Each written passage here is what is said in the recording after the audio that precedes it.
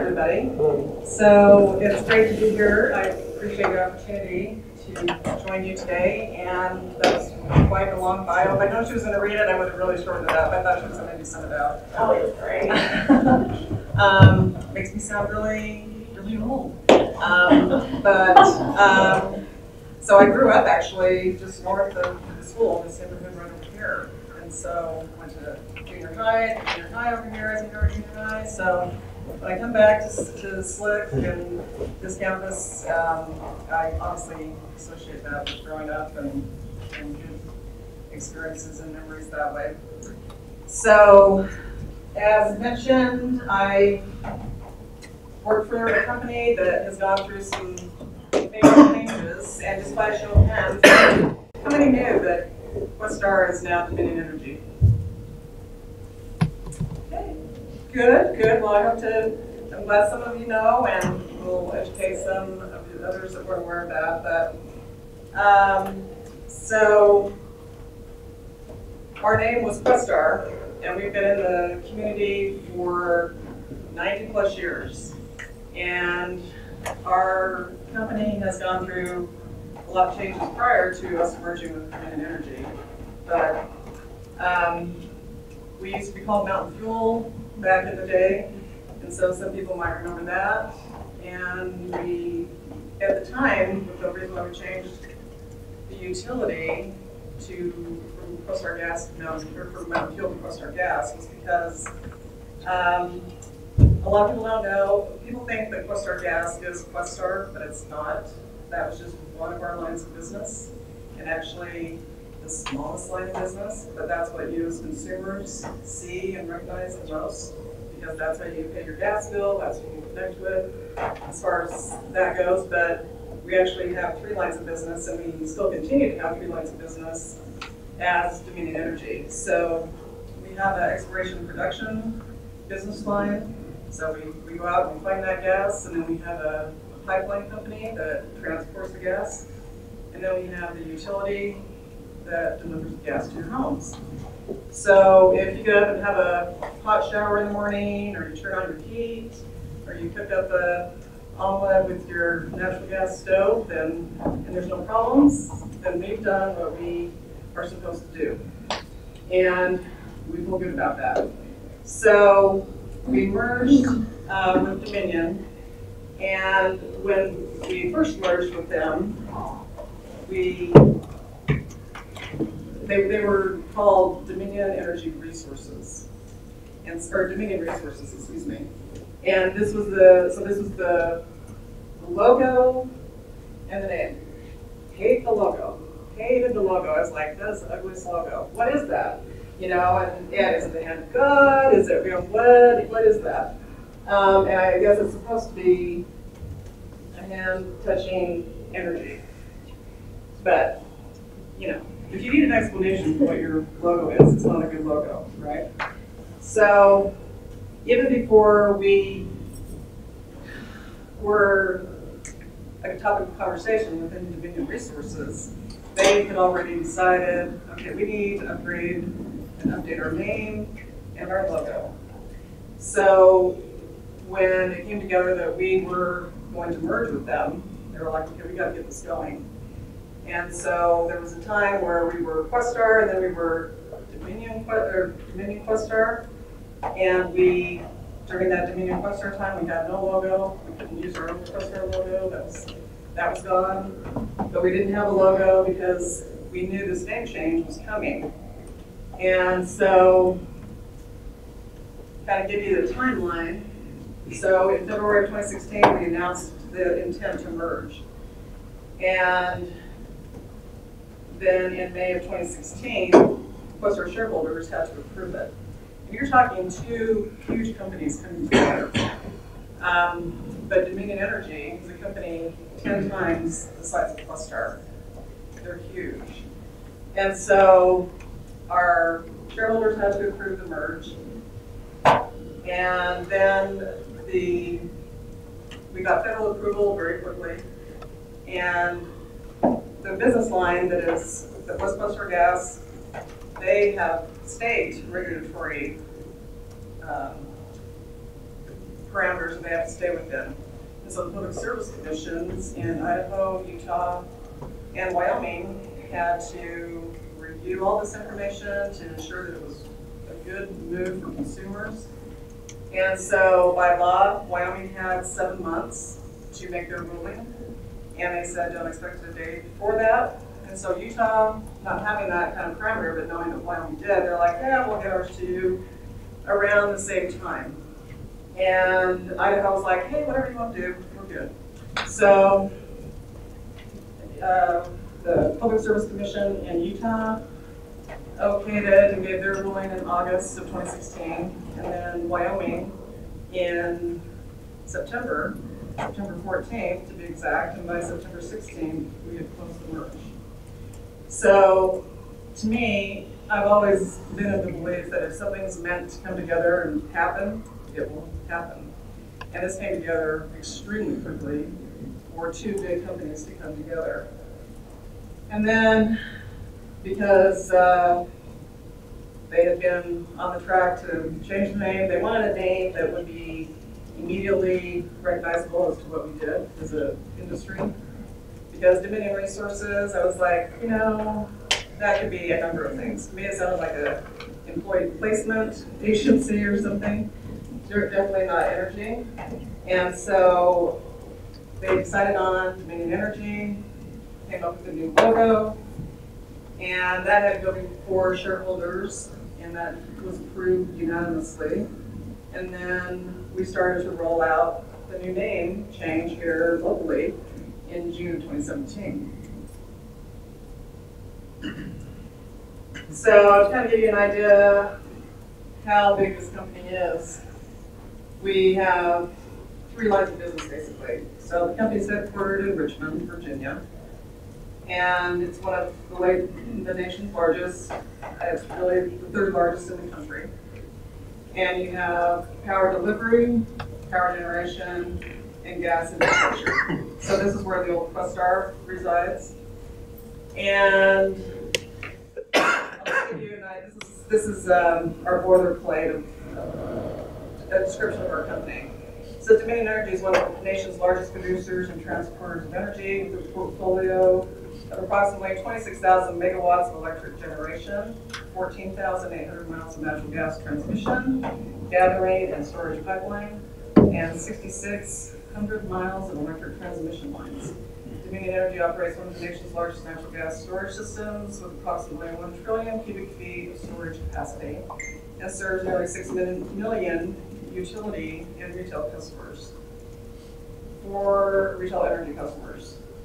So it's a big company, but they've been around for 100+ years. Obviously, they're doing something right. And so to bring these two companies together made a lot of sense for a lot of reasons. Questar was very integrated across natural gas. I described the 3 lines of business, but Dominion Energy not only has natural gas, they have electricity, they have nuclear, they have a little bit of coal, they have renewables, wind, solar, bio. They are integrated across several forms of energy. And in the energy industry, going forward, you have really got to be in that kind of position to be successful in the energy market.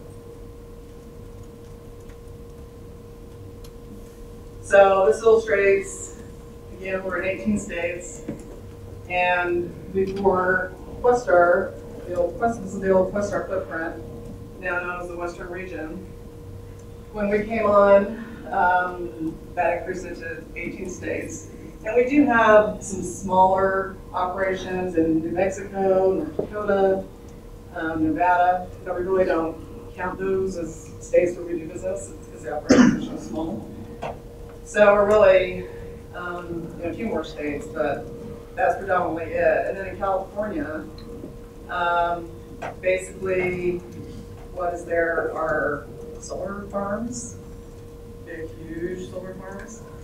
And there's actually also a very large solar farm just north of Cedar City. And even before we merged, the company invested $3 billion in that solar farm down just north of Cedar City. So I asked you guys who knows about Questar, Green Energy, the change.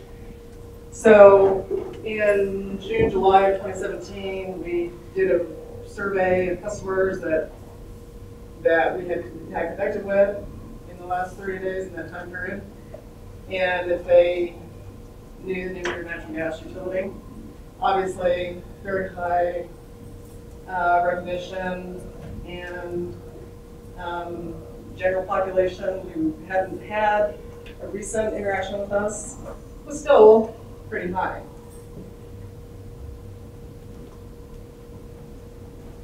So we had a lot of work to do to change and get our new name out there and our new brand. So we had the newspapers with ads. We got billboards everywhere. You may have seen those. All on the Wasatch Front. Billing inserts in your natural gas bill for those who don't receive it electronically, which you'd be surprised. Out of our 9 customers, natural gas customers, about 2/3 prefer to have still a physical bill. Yeah, I know, we're like, electronics, the way to go. But they like having that bill. And so this was in the bill insert, and plus this was also posted online for those who prefer theirs electronically, but the bill, the envelope inside. So we were really messaging in a lot of different ways. In the bill itself, have you heard, Questar Gas is now doing energy. So we're really trying to saturate the market and get that message out there. Because we don't want somebody to get a bill that said Questar Gas or Green Energy and just toss it, not knowing who that is and not recognizing the name. So, and then all of our brochures that could apply to a natural gas customer, those all had to be changed and rebranded. And then this is in addition to the vast amount of fleets we have. All of our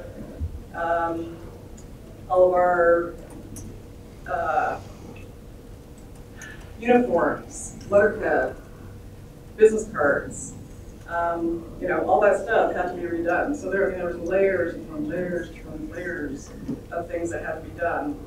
And 2017 was a huge year for us for innovation and making this all happen. And so, and then I don't know if you've noticed as you're driving around that there's markers that mark where the gas lines are. And they used to say Questar Gas. Well, there's 100,000 of those throughout our footprint. And we had to rebrand every single one of those. And because it was a huge cost to actually change out physically the sign, we put stickers over the Questar Gas name.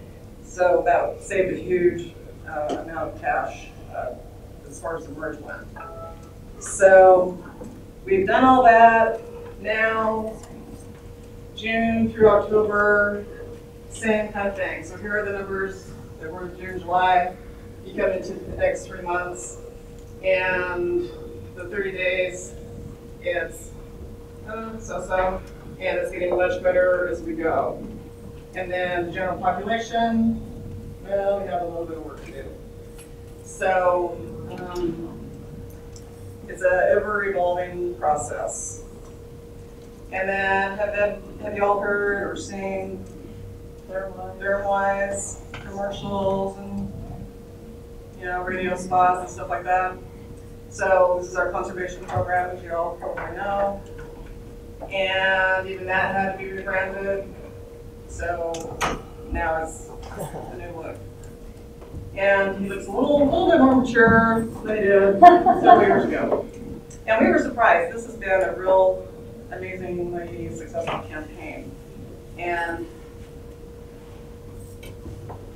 when we knew we were changing names and merging, we had focus groups, so we said, has this run its course? Should we drop this and come up with it? No, we love Thermwise. Thermwise is great. And Therm, so one of our ads said, Thurm, there's something different about you. He's got this big long beard. But that was really well received by the public. It was funny because they were like, there's something different about you. He's got this big, huge long beard. But new name, new look. So anyway, lots of changes, and it's I think it's good for consumers. I think customers, we need to miss speed as far as your service. It's the same people in the Western region doing the work that have always been doing the work. It's just a different name, and we're just part of a very large organization now. So, moving on, what I do specifically for the company, you saw and heard, is that I manage our philanthropy and our community outreach, our volunteer efforts, and those kinds of things. And people, when they hear about what I do, they're like, wow, you get to give away money, and a lot of it, and wow, that'd be the best job in the world. And in a lot of respects it is. It's great to give away somebody else's money, and it's great to be able to represent a company that believes in giving back, that understands the importance of being a good corporate citizen, and that it is the right thing to do. And as Questar and now as Dominion Energy, I have never been out in the community and felt uncomfortable, felt like I was out there, not being truthful about our company and about what we do. But we've always had great leadership, and we still do as Dominion Energy.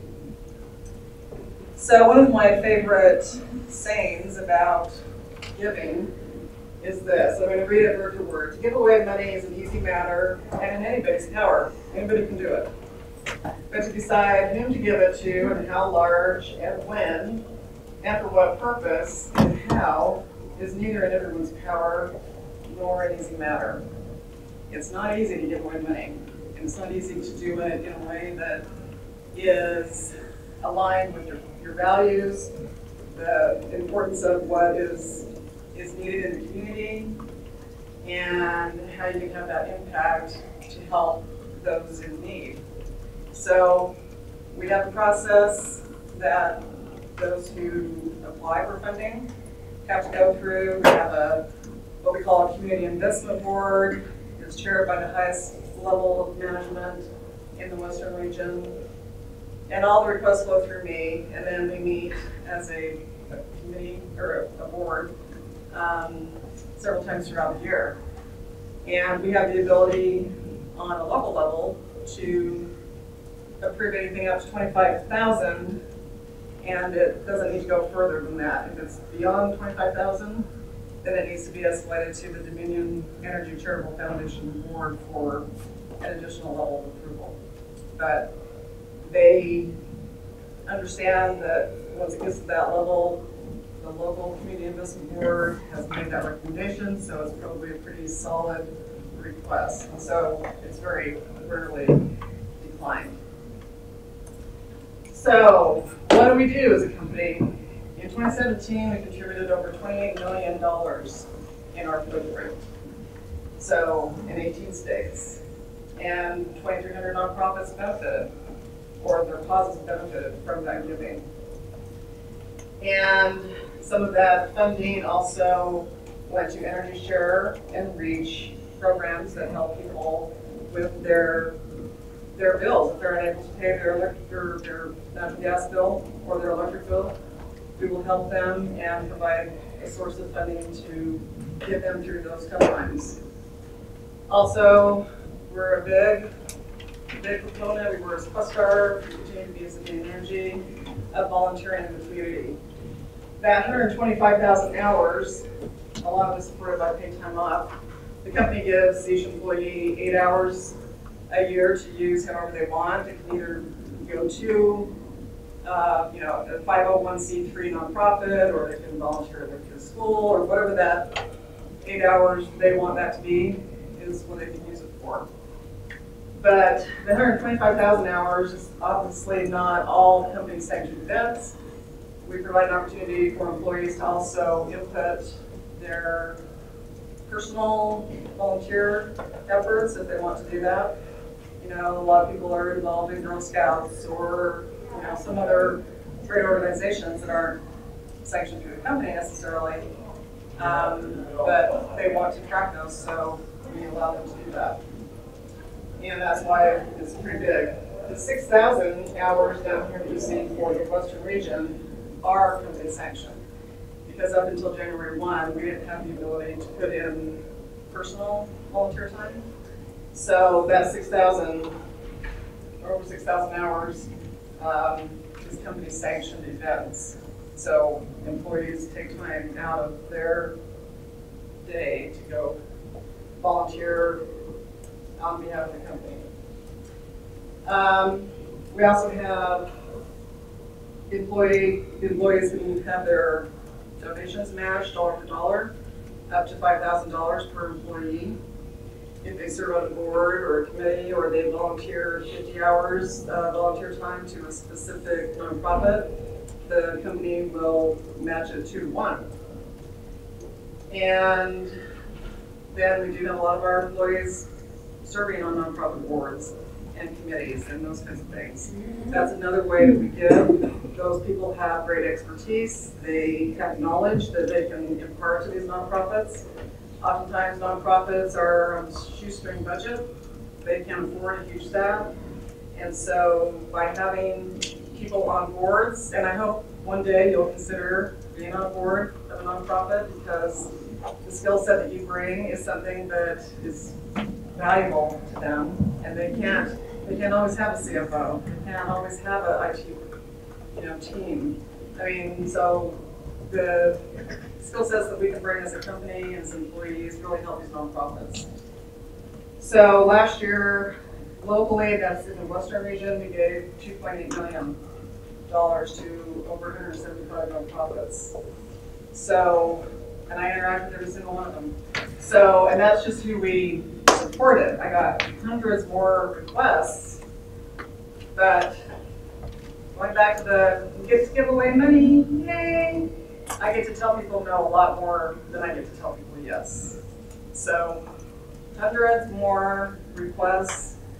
We have a budget, we can't fund them all. Not saying that they're not great organizations, great causes, but we just can't fund everybody. It's just not feasible. So we do what we can, and we always try to make sure that it's impactful when we can. We want to use our volunteer teams and efforts to supplement and help a nonprofit. So we really try to do as much as we can in the community to make a difference. And so these are our focus areas: human needs, environmental stewardship, education, community vitality. And I won't read everything, but we have these focus areas so that we as a company can stay on task and help those that we are focused on. In Utah alone, there's almost 9,500 nonprofits just in Utah. And you simply cannot support everybody, like I mentioned. And there are amazing people doing extraordinary things. And if we did not have that nonprofit community in our communities, we would have huge gaps of services, and it would just create a huge problem. You can't depend on the state, government, federal government for everything. These nonprofits provide a huge service to our communities. So, but we want to make sure that we're aligned to who we are as a company, and that we're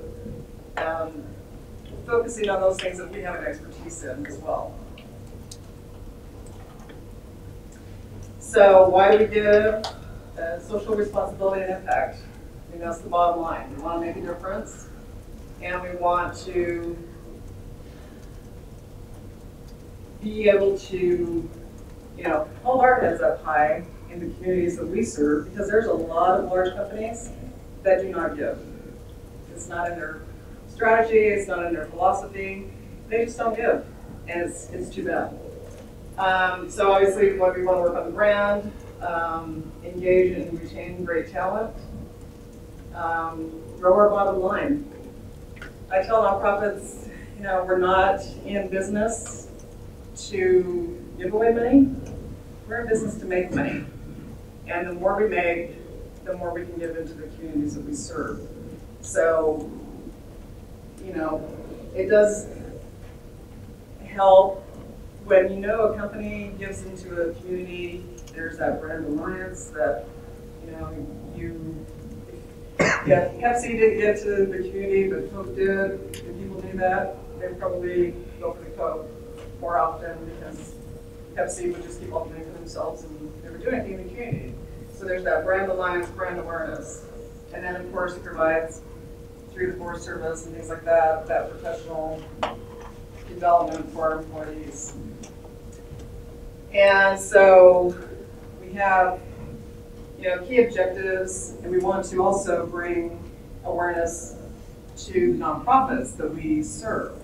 And so we have been starting to do 60 and 90-second videos that highlight throughout our footprint of our company who we serve and some of the nonprofits that have a story to tell, have great programs, and we want to share that and get it out there not only through our website, but our social media, and almost 18,000 employees. Back in 1985. Since then, we've continued to grow.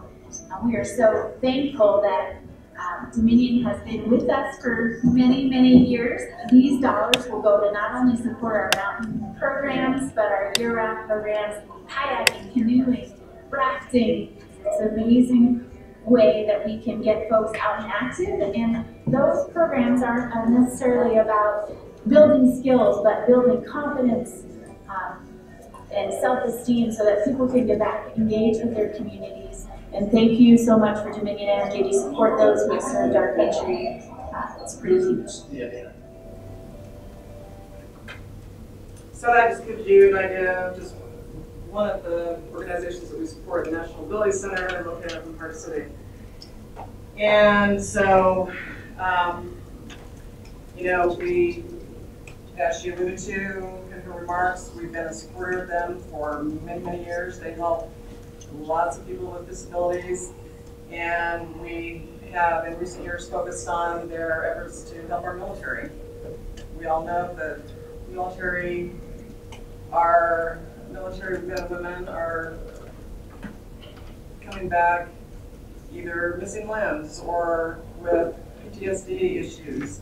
And so we thought that our funding would be best geared to that program, so they received a $50,000 grant. And I will mention too, while we're talking about military, the company, Dominion Energy, also believes in giving back and helping our veterans. And so 1 out of 5 new hires in our company is a veteran. So that's pretty cool. So what form our giving takes, I've talked about the foundation. Direct giving encompasses things like galas and breakfasts and, you know, those kinds of things. Oftentimes nonprofits, that's how they have their biggest fundraising opportunity, is by having these kinds of events. It's important for us to be out there, for us to be supporting their efforts, and so we fund those types of things as well as programs and projects. Anything that the foundation, the Dominion Energy Charitable Foundation, is focused on projects and programs, and the direct giving is focused on those things that I mentioned. So then volunteering, mission workplace giving, the energy programs, and then in kind, oftentimes we do different things related to that as well. So this is just a sampling of, you know, I expect around 150, again, nonprofits this year. There could be more, but these are a sampling of who we have supported already this year.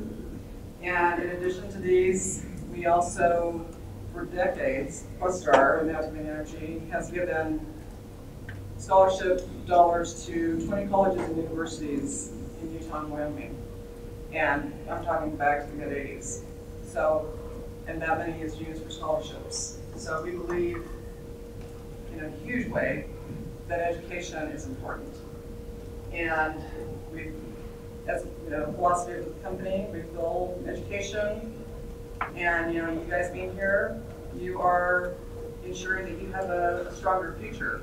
And if you do well in your career and your path in life, you are, you're a consumer, you're attending different events in the community, you're buying different products in the community. And it's because you have that good, solid educational background. So these are a couple of ads that we have put out there. Again, trying to get a name brand out there. And we would use some of these for these galas and things like that. So volunteering, I will tell you, if you guys land a job or you already have a job with a company who believes in giving back by volunteering, I will tell you that is one of the best ways to get engaged. And we always have the question posed by employees, how can I get ahead in the company? What can I do? The one important thing they can do is volunteer. Because not only are they giving back to the communities that we serve, but they are interacting with employees, their fellow employees that they may not even work with or know who they are other than meeting them in a volunteer event. So it increases their scope of networking, and oftentimes you have leadership and people who you may be interviewing for a job with later in your career. So meeting out, doing something great for the community is a whole different feel than meeting somebody in the hall of your building. So it's been said that there are 2 roles for success. Never reveal everything you know. And I'm done. I love that. I saw that on Twitter a few years ago, and I'm like, that is just hilarious. And so, of course, I have incorporated it. But what do you think Harvard tells its MBA students is the #1 thing that matters when they're negotiating salary? Any ideas? The #1 thing they tell their students.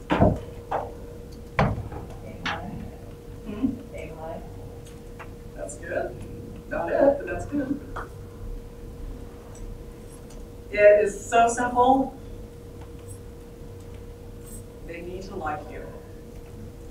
And so it's a very simple concept, but if you're not a very nice person, you're probably not going to negotiate well, right? If you have a chip on your shoulder, it's going to impact your career. I can guarantee it. My second rule for success, other than don't reveal everything you know, is attitude. Attitude, I think, is the #1 thing. You can have 2 people that have the same skill set, and if one has a bad attitude, I can guarantee you that the person who has a good attitude is going to be considered for things that that other person will not be considered for. So what separates winners from losers is an ability. It's oftentimes, and most often, attitude. So it's the #1 thing that holds people back. And sure, experience, education, all those things are factors, but sometimes those matter very little because companies feel like, okay, this person has good attitude, they're a go-getter, they have great work ethic. They may not know everything, but we can teach them. And you could have this person over here who has the highest education ever, who thinks they've got it dialed in, but they're not very nice. They don't play well with others, and the company is going to go, I don't think this is the way to go, even though they have degrees and they have lots of education, lots of experience. They'll go for the person who's got that good attitude. So, research shows this is true. In the education system, collaboration is often called, cheating, right? When you're It can be oftentimes, but in the business world, this is the way we get things done, right? And so whenever there's collaboration, there's also an issue of trust. You don't want to collaborate with someone you think may stab you in the back or may, throw you under the bus. So those with bad attitude don't bring that element to the table, and productivity is reduced when they don't have a good attitude. So the best predictor of team success at work is not smarts or efforts, but it's how team members feel about each other. And again, going back, they like you and they feel like you are truly a collaborative team member and team player. It just brings that synergy and that ability to get things done to the forefront. So, be the person you were in your interview. I think people oftentimes forget that.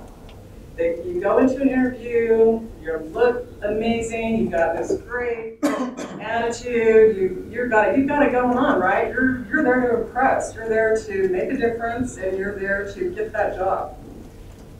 That's what they think they hired, right? That's what they hoped they were getting for their money. You were positive, enthusiastic, well-prepared, aimed to please. In other words, you had that great attitude. And what more could a company ask for? So, but what if a scenario happens like happened to me? Here we work Questar. I could walk into my boss's office, who was the chairman, president, CEO of the company. I could walk in there anytime and say, hey, I have this issue. Can we get this taken care of? Boom, decisions made, moving on. Now I have like 5 layers between me and the chairman, president, and CEO of Dominion Energy. I've been demoted 2 levels. So I'm no longer director of community relations because there's already a director of community relations back in Richmond, Virginia. So there'll be 2 of us. So lots of changes, right? And so one of my all-time favorite sayings is this: life is all about how you handle plan B. Because you think, I've been with Questar for 25 years, and I thought I was going to retire from Questar. I never in a million years thought we would merge with a company, let alone a company this big, but it happened. So I can either go to my plan B and work it out and have that good attitude, or I can wallow in, my life is over, it's not what I envisioned, but the reality is it's changed, this is our new normal, deal with it and move on. So, everybody know who Lou Holtz is? So Lou Holtz is a famous college football and pro football coach, very successful, as well as he commentates now. But I love this saying of his. It's the ability is what you're capable of doing. Motivation determines what you do, but attitude determines how well you do it. So I'm choosing, in my situation, to have a good attitude. Because you never know. You hear this, and you go, oh yeah. But truly, when one door closes, another opens. If you're looking forward. If you're not looking forward, then that door's going to open and close, you'll never know about it. So, my last slide is, if you want something in your life you've never had, you'll have to do something you've never done. So, take a chance, you're here, you're getting your education, that is huge. Keep on that path, finish, move on to your career, or if you choose to go on to a 4-year institution, whatever that is, stay on that path. We all have a story. Everybody has a story about how they're here today. And you can choose to let that be a defining moment in a positive way or a negative way.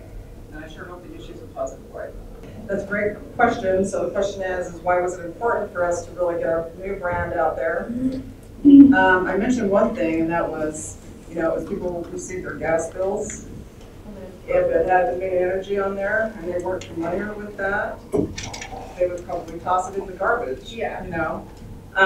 But also, when you're part of a major corporation like this, Questar is gone. Questar is no longer. And so we really had to message that, and we continue to message that all day, every day, because we are a new company, and that needs to be the messaging out there for, you know, a lot of reasons, to have that brand awareness. So if people see us at,